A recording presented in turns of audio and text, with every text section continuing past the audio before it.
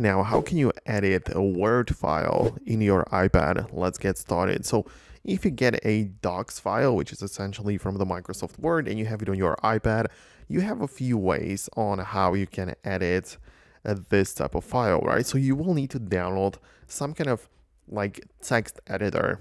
Ideally, it would be best if you could download the Microsoft Word from the App Store and sign in with your Microsoft account. And if you have this Microsoft 365 subscription, you can start using it fully and just get the most out of it, right? So that would be ideal.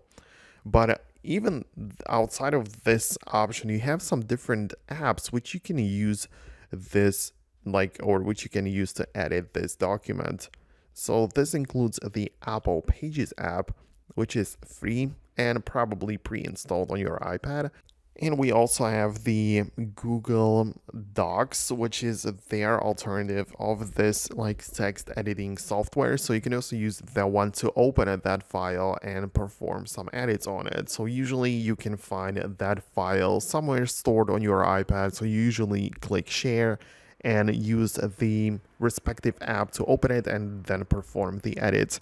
So usually it's pretty simple, but you need to have some sort of software or app ready for this kind of edits to be performed. But when you do, it's really simple to perform any kind of changes to a Microsoft Word file on your iPad. So yeah, thanks a lot for watching. I'm gonna wrap up the video right now. Thanks a lot for your support, and I'll see you later in the next tutorial in the future.